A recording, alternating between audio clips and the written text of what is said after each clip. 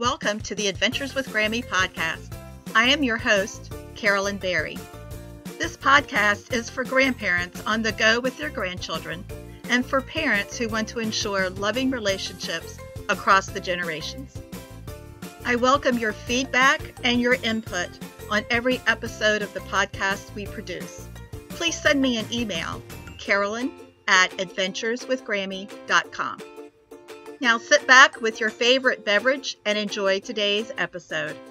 What do you want to be when you grow up? It's a favorite question adults often ask children. A question today's guests encourage you to ask your children and grandchildren and then discuss with them the thousands of career options available.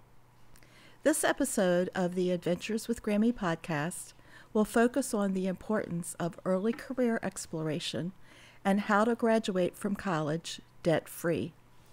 My guests are Robin Mitchell, an elementary counselor who works for King George County Public Schools in Virginia, and Denise Thomas, international best-selling author, TEDx speaker, creator of Cracking the Code to Free College, CEO of Get Ahead of the Class, and host of Your College Fast Pass, a national online conference for parents and students. For today's literary segment, I will suggest a few books to help our grandchildren get an early look at career options. Regardless if your children want to work in the medical field, operate heavy equipment, own their own businesses, or work in careers that don't even yet exist, my wish for your grandchildren and mine is for them to dream big, learn about themselves so they choose career paths that will lead to fulfilling personal and professional lives.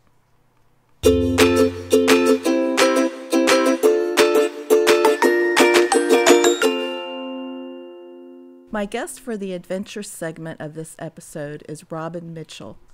I met Robin when we worked at King George High School. She was the director of counseling. I was the department chair for special education. We worked together to help our students explore careers and develop educational plans that would allow them to transition smoothly from high school to adult life.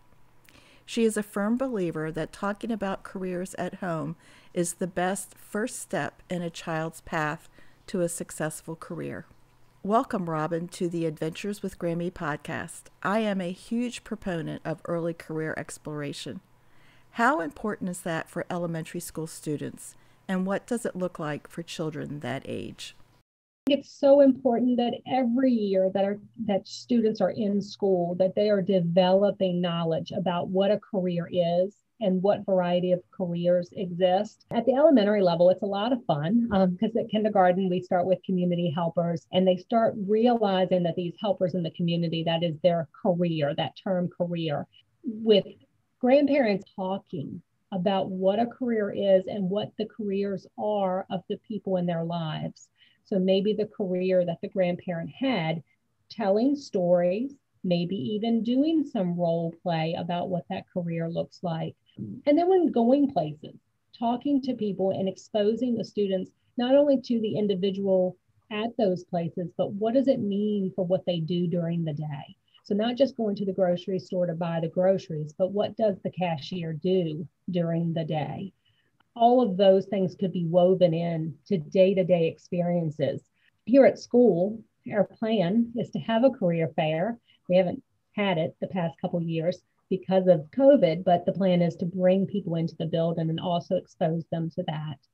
But I would love to see more of our students come to school with an understanding of what their parents or guardians or grandparents do. Many times when they get here, they have no idea what their parents are doing during the day because they're not having those conversations yet. When I was a high school counselor, I would often ask the kids if they knew what their parents do for a living, and do their parents look happy when they go to work in the morning? And that was always an interesting question to ask because many of them perceived their parents as not being joyful about going to work. Then I know most people are not overly joyful, but the work should bring them some happiness, a sense of pride. And the students did not perceive that their parents were fulfilled by their jobs. And I would ask them to consider what kind of job they would have that would bring them a sense of fulfillment or pride or joy when they went to work in the morning. For high school kids, there was a program called Virginia Wizard that helped assess a child's values and interests.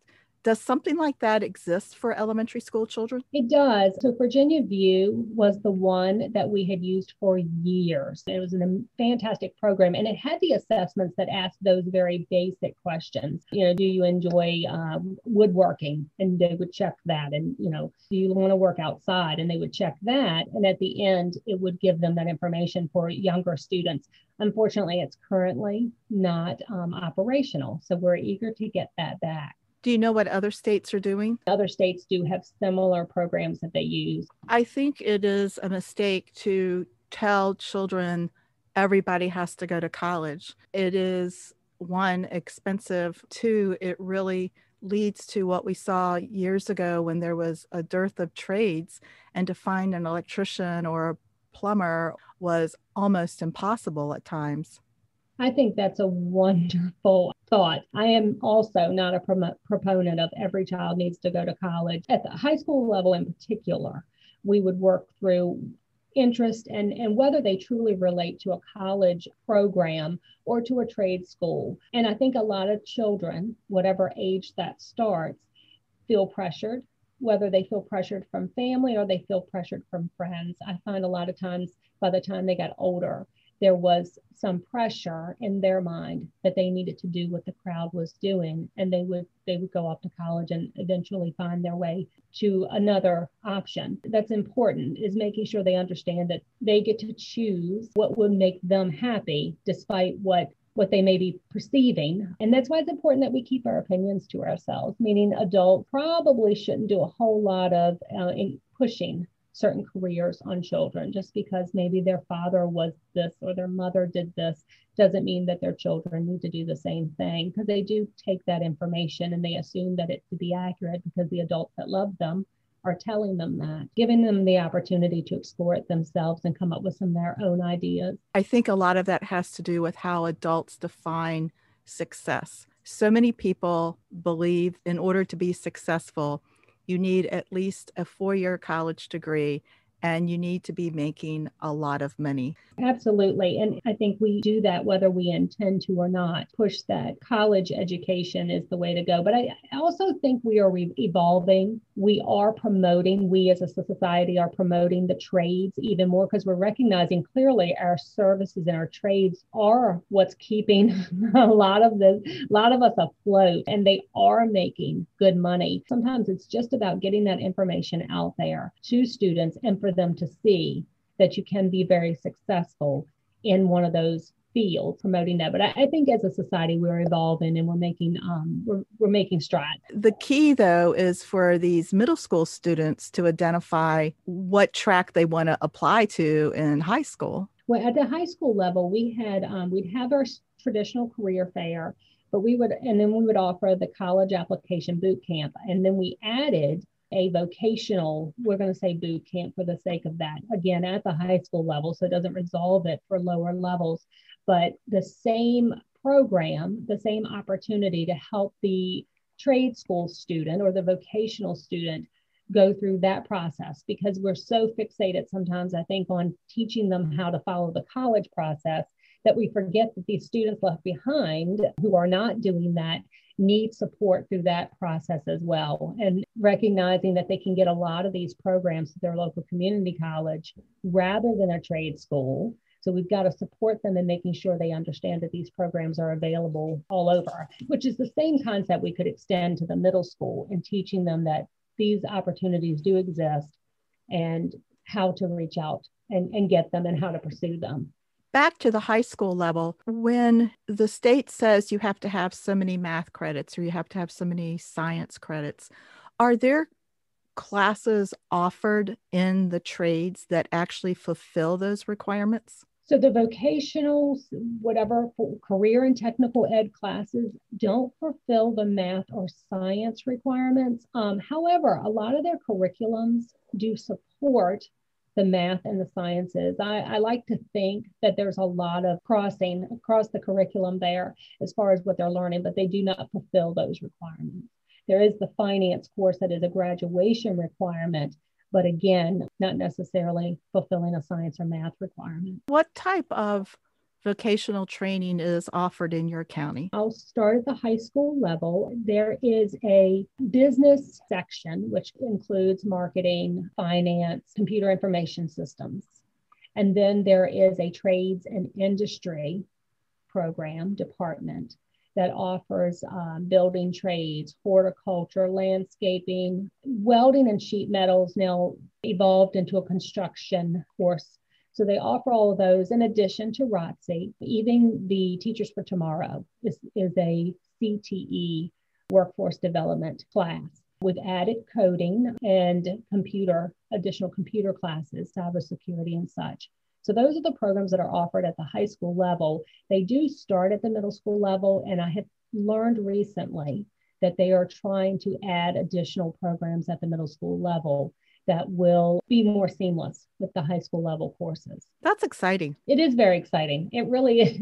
And then, of course, you've got the elementary that has the STEM program, which is wonderful to see what they do with those kids, how innovative a lot of those things are. So I certainly I would be remiss if I did not mention what the elementary schools do, particularly in the STEM program. Can you tell us more about that? Oh, they get to do so many variety of things. So, for example, the computer, the coding and such for those that are involved in that. But I've watched them do some engineering type lessons, even with our youngest children. So, for example, we were planning, and I'm not sure how far the teacher ended up going after COVID hit, but we were planning on showing them how to lift rockets. So we had a donation of rockets they were going to learn to put together with their STEM teacher. And then we were going to go outside, and this professional was going to come from the base and show them how rockets take off. In that class, they engineer things. So she gives them the opportunity, particularly here at our school, to have some items and figure out a way to make those items produce something or fulfill a need. Maybe it's how to get something from point A to point B with just those items, how to build something. I think they were building cars, and they had to find their own items within their house because we were all virtual at the time, and build something with those items. There's a lot of lessons to be learned in that. At the elementary level, it's fairly close to what I would consider a career and technical education opportunity. One of the places I took my grandkid was at the Nassau-Wallops over in the Eastern Shore. And one of the activities that the children did was launch bottle rocket. And they used a bicycle pump to help build the pressure and then launch these 2-liter bottles, of water. It was fascinating. And it reminds me of the movie October Sky about Mr. Hickam, who just wanted to be an astronaut and wound up fulfilling his dream. And I keep thinking that it is so important that we expose kids to all kinds of opportunities. So the fact that Dahlgren is working with your elementary school to do that is just delightful. I'm just really happy to hear that. It is very exciting. The gentleman that was going to come and do this more than willing, even purchased all of the items for our students. So I do love that our community has people that are so interested and so willing to support our students in learning. That is key, is you have to have community support. Absolutely. And we just are extra fortunate to have the base right here. The bank comes here when we're in person, and obviously not right now, but NSWC sets up a table at our school once a week, and they do banking with the children. And that's pretty neat. They're teaching them the banking system. So they come in and they make deposits, and they're here to greet them to do that. And that's a really exciting community opportunity that our school benefits from. To sum up our conversation, how can grandparents help launch their grandchildren on paths that will lead to satisfying careers? So use the network, get out there and go to the places that you can.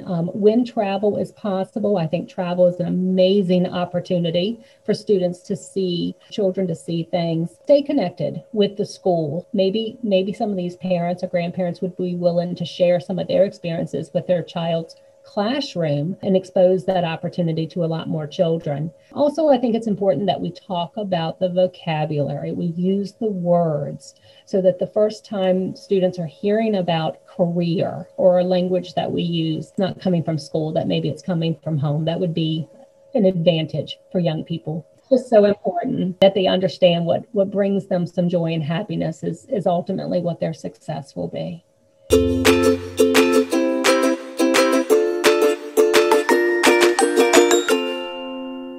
For the grandparenting segment, I would like to introduce Denise Thomas, a new grandparent who also is a college funding expert parents and grandparents hire to discover how their children and grandchildren can go to college debt-free.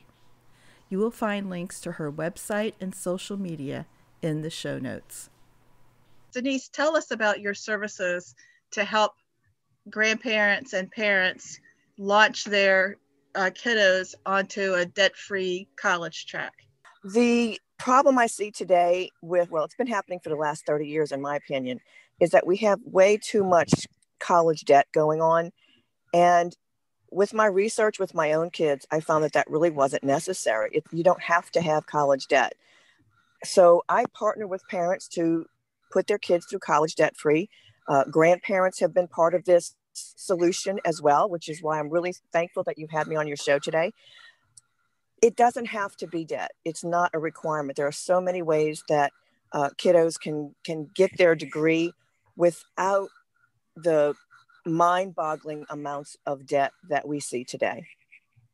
I know one option is for families to fill out the federal application, FAFSA, and that possibly can link families to grants and scholarships. But how else can families find finances? Well, I'm glad you mentioned the FAFSA because to be honest with you, many families believe that, well, we make too much money, so why bother? Or maybe my kid doesn't have, or my grandkid doesn't have, a 4.0 GPA, so why bother? Again, there are so many myths that are surrounding the high school to college process, and I really want to clear up some of those myths. First of all, make sure that your grandchild is filing that FAFSA, free application for federal student aid in their high school senior year. It is really important. It's free. They don't have to pay any money to file it. And the colleges that they apply to will get a copy of this information, and whatever their calculation formula is for scholarships and grants will pop out something for an offer for your grandchild, some type of financial offer. But that's not the only way to get free money for college or to reduce that college cost. What is another way that families can apply for financial aid? The definition of financial aid for most people is need-based. In other words, if the family has a really low income, they have grants that are available not only through the federal government, but also some private colleges offer financial aid for need-based students. So that's one way. Another way is academic or merit-based scholarships. And merit means something the student themselves does, not based on the parents' finances. So that can be an art scholarship, it can be music, it can be athletic, or it can be academic, which is based on their GPA and perhaps even their test scores with the ACT or the SAT. I'm looking at your website now, and one of the things that I've always preached to my children and to my students, I'm now a retired teacher, is that it's really important to look at career exploration from a young age. And on your website, you say that parents should contact you when their children are in 6th to 8th grade. And I know as a high school teacher, having knowledge coming into high school impacts the courses that you take and a child's attitude toward grades. So is that part of your promotion, is to tell middle school students how important it is to pick the right classes? Absolutely. And it's not just the right classes, also the right activities, both school activities and extracurricular activities outside of the school programs. One of the things that I think parents have been told and children have been told for years is don't start looking at colleges or anything related to college, even taking college entrance exams, until junior or senior year. But the problem with waiting is that the student may not have had the right high school courses that the colleges are going to value for college admissions. They may not have done the right activities that are going to promote, again, college admissions and scholarships. So if the parents contact me in that middle school timeframe, then they can get started on the right foot. They've had time to, as you said, assess what their children might really be interested in for a career choice. And I know it sounds early, but it's really not. It's mostly, with parents, it's mostly being aware of your child's, what is it that they enjoy doing? What are the things that really, float their boat, so to speak? I've had parents say, well, my kid has been playing, baseball or football or some other sport since they were 3 years old. And that's awesome. So my question to parents at that point is, okay, so is Johnny going to play college ball? The answer is almost always, well, I don't know, he's 12. Okay, and here's the problem there. Children who really have the skill set, the talent to play college ball are basically picked out at age 8 and 9. Yes, there are some late bloomers, but it is so obvious. I've seen it myself in children that were 8 and 9 years old. They're going to play college ball. They may even play professional ball. And I'm not telling parents, well, then Johnny has to quit. Then we have to ask a different question. The next question is, well, does Johnny love it? Or is he only doing this because mom has been dropping him off twice a week since he was 3 years old? Because that's what we do.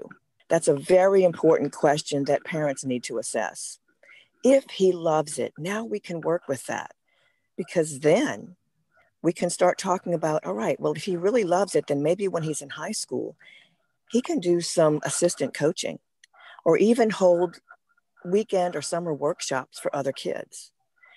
This puts something on their college and scholarship applications that is leadership. Very, very important to start looking at those types of things early in their high school career, because today those college applications are going out early senior year. So you really only have 3 years to get the grades, the courses that they need for high school, as well as the activities. Yesterday, one of my friends posted on Facebook, this is a teacher I had worked with before I retired.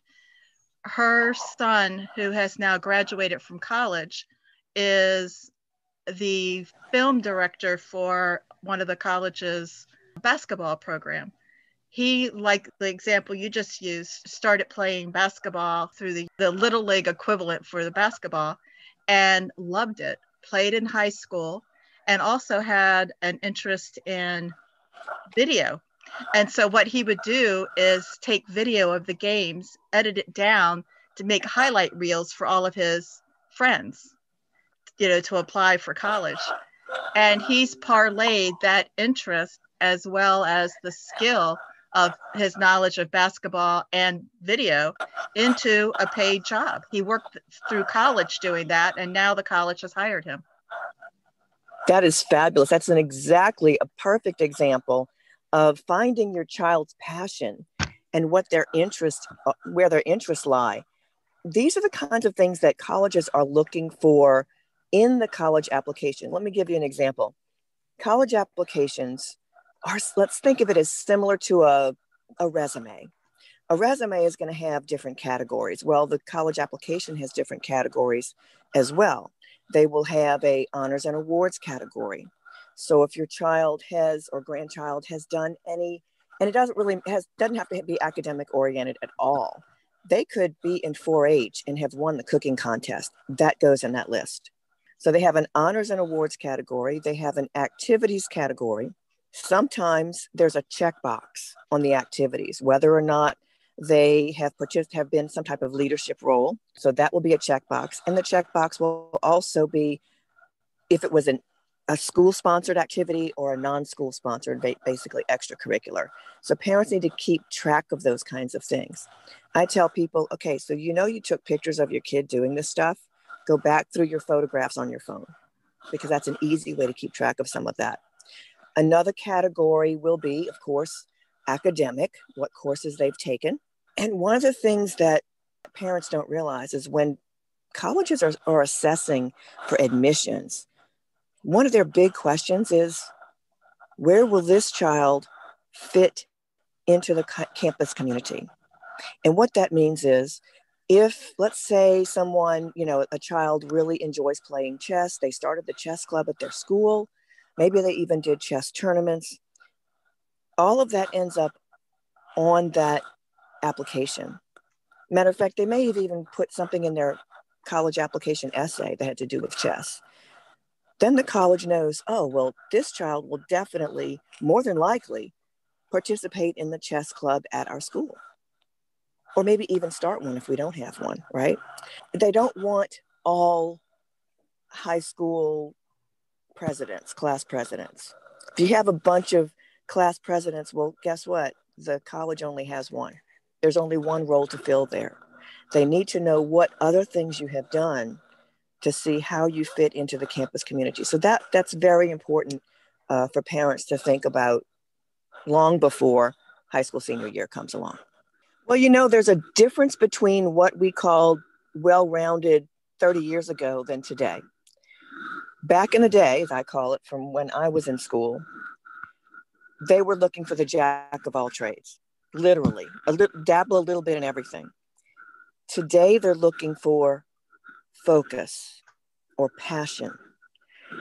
And they don't want someone who has maybe they've played piano for a year. Maybe they played sports for a year. Maybe they were in the church youth group as leadership for a year. That's not what they're looking for. They're looking for someone who did this one thing, or maybe two. It can be a focus in two areas, like you talked about that child who was involved in basketball, but also loved the videography. It's great, but it doesn't have to be academic, and it doesn't have to have anything to do with their career choice. I'll give you an example. My daughter started learning ballroom dancing at age 9. She ballroom danced and started competing at age 14. She started assistant teaching at age 12. So she had an activity, which was the sport of dance. She had honors and awards, which was her medals that she won for competition.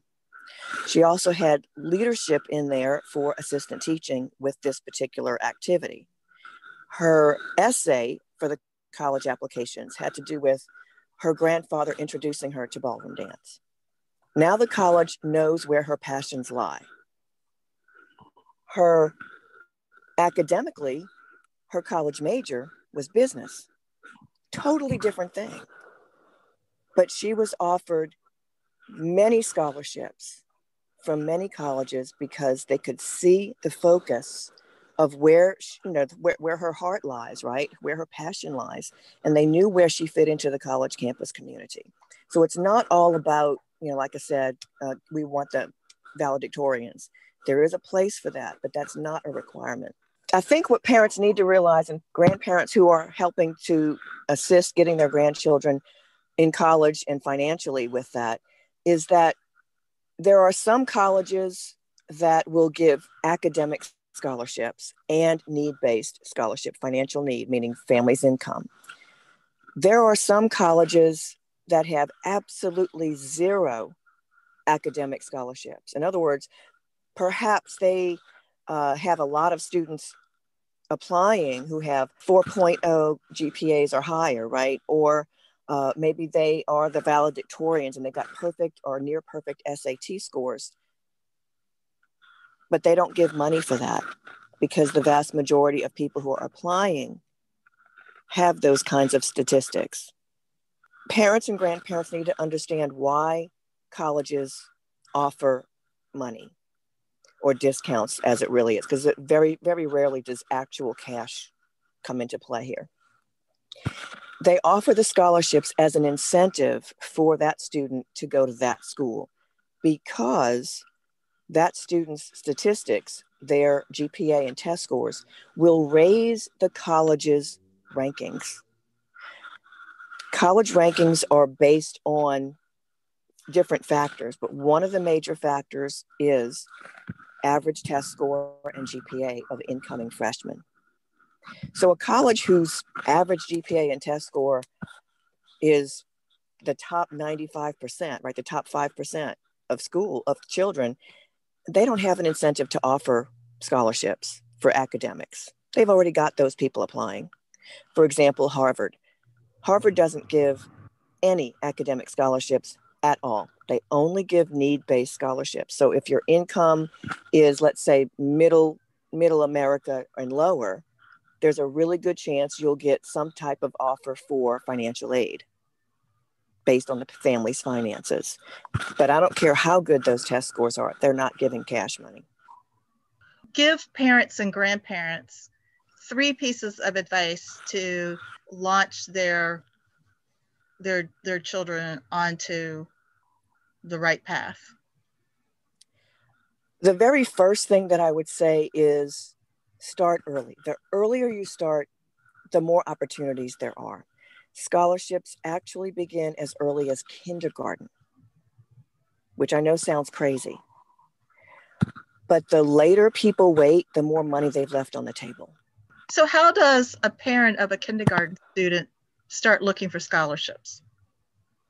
Well, the good news is that there's only one scholarship for kindergartners.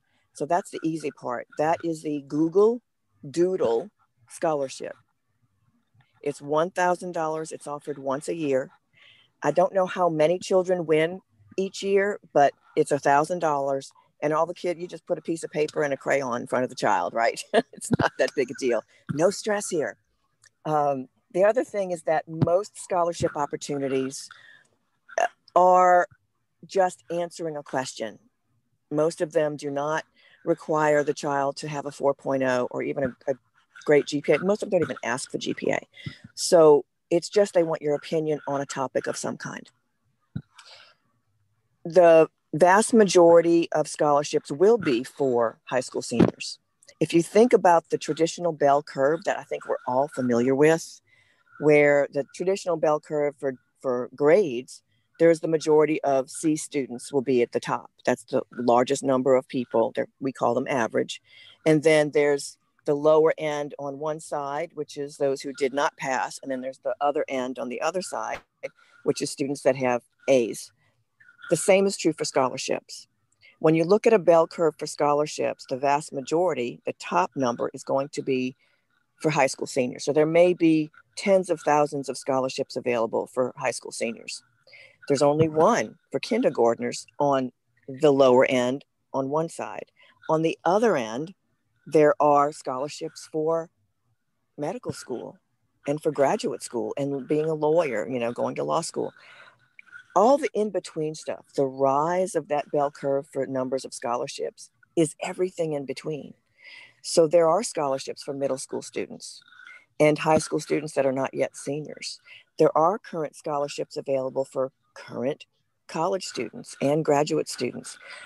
So just because your grandchild has already been accepted to their college, I say you're not done yet. They're not done yet. Always look for free money until the last degree is in their hands, because the money is there. I interrupted you about the 3 things. So the first was look for scholarships. All right, what's the second piece of advice? Yeah, you want to start early because not just for looking for scholarships, but you want to start assessing in middle school what your child or grandchild's strengths are, and things that they might need to work on. Also, I think that one of the things that they should probably do is be really cautious about listening to the typical advice, such as don't take the ACT or SAT exam until late high school junior year. That's what we've been told. But the children who are graduating debt-free, most of them started taking those exams for practice in 7th or 8th grade. Not, putting stress on them, but basically learning from the exams what they still need to work on. So you want your children or grandchildren to start taking those exams early. And the other thing that I think is really important that most people don't put a lot of cred into is the PSAT exam. That is the exam that is taken in the high school junior year for National Merit Scholarship opportunities. The vast majority of high school counselors and even private counselors like myself will tell you, it's just a practice SAT, no big deal. You have to be a genius to win that. Totally not true. Your children and grandchildren have a better chance of becoming a National Merit Scholar and winning money from taking that PSAT exam than they do for the local Rotary Scholarship. That's pretty jaw-dropping. Well, 1 in 200 will become a National Merit Scholar. In your local community scholarship, Rotary, whatever it might be, whatever business that's offering a scholarship, literally every high school senior from every high school in your area is going to be applying for that. I see. 1 in 200 will win. There's 8,000 National Merit Scholars every year. Name me one other scholarship that has that many winners every year. So the advice is start early with looking at your children's interests, look at their strength, and remediate deficits. Absolutely. Figure out where their strengths lie. Take care of things that are missing. If your children are, maybe they're not getting A's and B's in math. Well, maybe they need a tutor. Doesn't have to be expensive. You can find another student that's older that did well and maybe pay them $20 an hour. It doesn't have to cost a fortune, or even less. Maybe you do something else for them, right? There's opportunities that, barter for something instead of actually paying cash if that's not available. There's a lot of opportunities for children to go to college debt-free. The one thing that I've heard a lot is, well, everybody has college debt, because that's what we hear. But the truth is 30% of college students graduate debt-free every year. 30%. You talked about high school students. What about if you're already graduated from college, a 4-year college, and you want to go to graduate school? There's money for that too? Absolutely. There are scholarships available. And you have to do the same type of research for what graduate school to attend that you did for what college to attend for your undergrad. Because again, graduate schools will have their own scholarships that they'll give. I have a girlfriend whose daughter graduated from a local college, local university, did well, had scholarships to that local university, but then ended up going to another state for grad school on another full scholarship. So don't think you have to stay in the same school for grad school or even in the same state. True. Go where the money is. That's what I'm trying to tell people. There's more than 4,000 4-year colleges and universities in the U.S. There's a school out there for everyone, and there's a plan for everyone. If a student is not sure about what they want to do for their college major, maybe starting at a community college would be the best bet. How do they find scholarships? I have 5 different ways of finding scholarships. And I go through all of that in my course, Cracking the Code to Free College. But I also have a separate course that is strictly just finding scholarships. The full course covers more than just finding scholarships. It covers the activities, the courses they should take in high school, how to find a college, their resume, their applications, everything, and the essays, the whole thing, whole kit and caboodle. But just finding scholarships starts from home. Start with, okay, do the parents work at a company that offers scholarships for the children of employees? A lot of people have no idea. They've never asked that question, but a lot of companies do offer that. So start at home, then start branching out into your local community for scholarships, and then your state. And don't go to national scholarships until you've exhausted those resources locally as well. But there's also a strategy for looking for national scholarships so that it doesn't overwhelm your inbox and, make you go nuts going, what should my child actually apply for? There are more than 23 billion, that's with a B, dollars worth of scholarships available every year.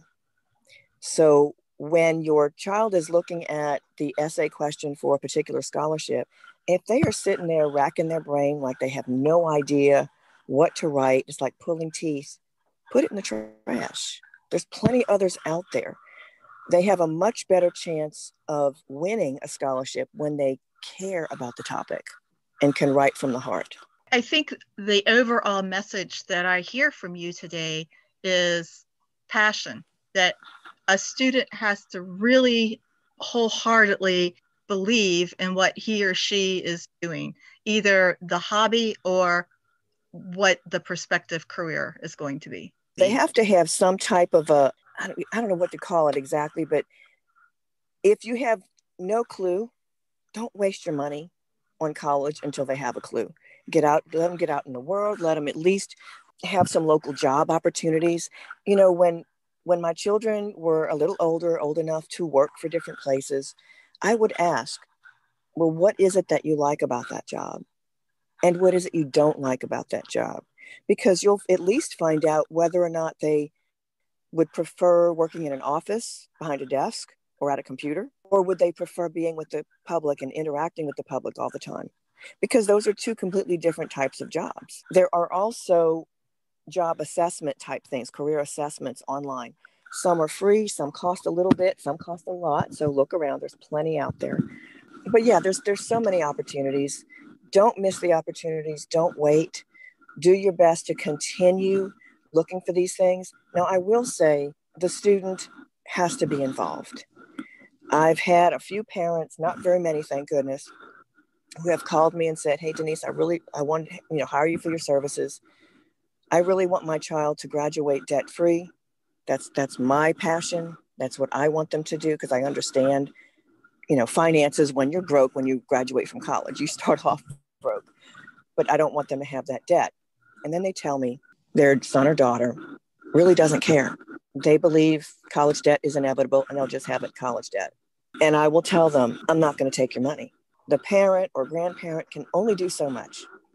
They can fill out the basic parts of the application. They can put name, address, phone number, blah, blah, blah, fill out the grades, whatever.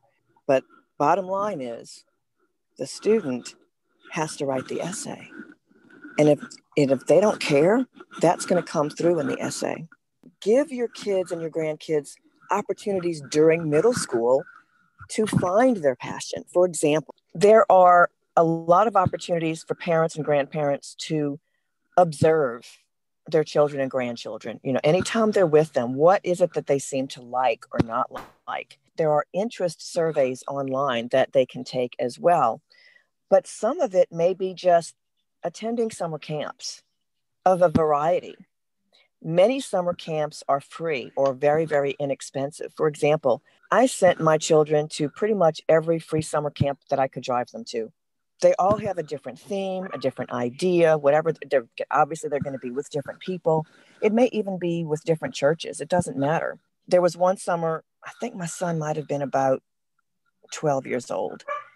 And I had him signed up for 5 camps that summer, 5-week-long camps. We get to the 5th one on the first day, and he says, so tell me again why I'm going to this camp. This is the answer. Because my job is to give you opportunities. Your job is to find your passion. That last camp happened to be at NASA. They had a summer camp for children. It was an 1.5-hour drive. So I found some other parents that I could carpool with so I didn't have to drive every day. When we got to the last day, and I'm about to walk my child to the parking lot to the car, I stopped on the sidewalk and I said, "Son, you haven't talked to me much about this camp all week long," because he's a boy and they don't talk to you very much. That's just what most of them do. So I asked him, "What did you like or not like about this camp?" His response was, "Well, I liked the robots." And then he paused and said, "No, what I really liked was programming the robots." I said, "Son, I have a degree in computer programming. We can do that." It took me a couple of years, but I finally found a program online. It was very inexpensive that homeschool parents can, order and purchase for their kids and teach them how to do some computer programming. It was very, very easy. So that's what we did when he was a high school freshman, I believe.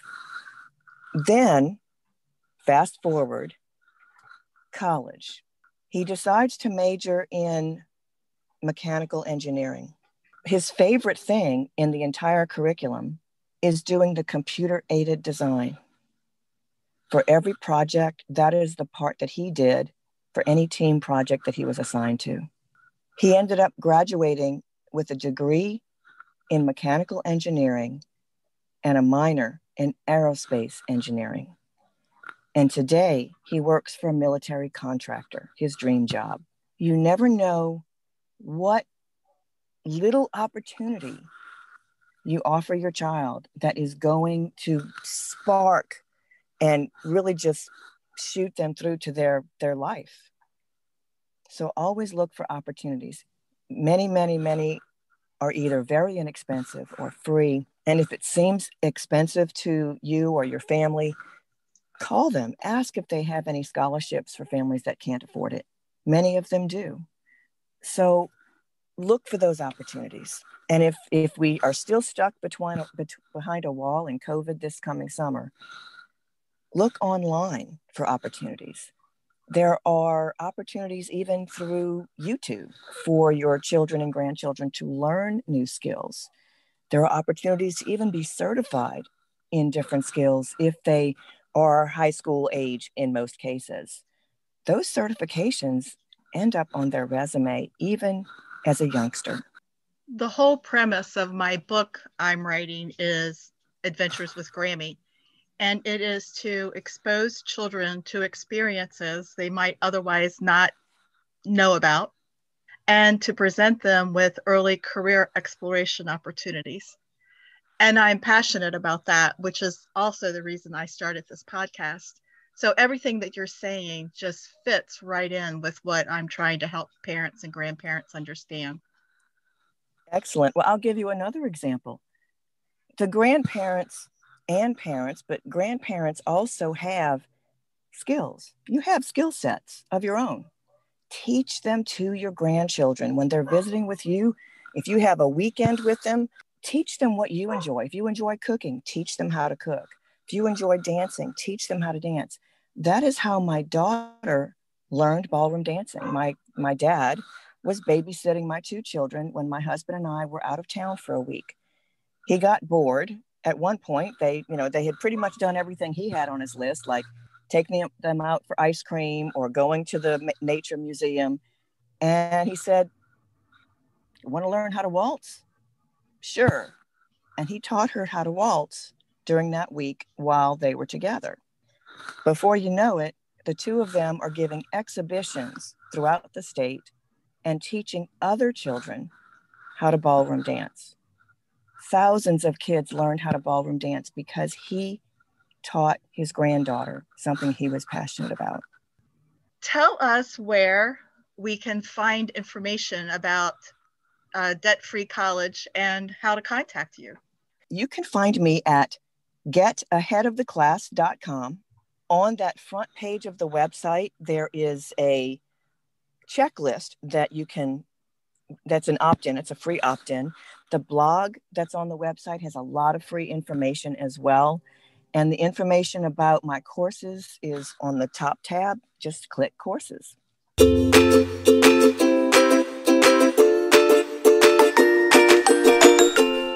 For the literary segment of this edition of the Adventures with Grammy podcast, I want to tell you about a few books I found that are appealing for each age group. HarperCollins has published a set of books I can read, and in the My Community section, they have several titles. I want to be a pilot, I want to be a doctor, I want to be a veterinarian, I want to be a police officer, and I want to be a teacher.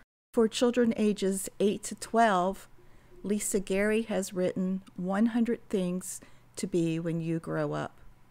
And for ages 13 plus, there are 2 titles. The first is The Graphic Guide to Planning Your Future, published by DK Children. And the second is the teenage version of What Color is Your Parachute? Discover Yourself, Design Your Future, and Plan for Your Dream Job, by Carol Kristen and Robert N. Bowles. Also, if you go to my Pinterest site, you will find a number of resources. You will find the link to my Pinterest account in the show notes. I hope you enjoyed today's episode of the Adventures with Grammy podcast. If you did, I would like for you to do 2 things for me. 1, hit the subscribe button so that you don't miss any episodes of the podcast, and ask your family members and friends to do the same. The second thing is to visit the website, adventureswithgrammy.com, and look on the menu bar and click on the link Newsletter Sign Up. That will give you access to my monthly newsletter. Also, ask your family members and friends if they will sign up too. Please feel free to contact me, Carolyn at adventureswithgrammy.com, with any comments or suggestions.